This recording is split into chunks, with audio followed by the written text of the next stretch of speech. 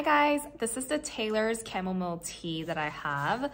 This one has 50 tea bags. The inside looks like this.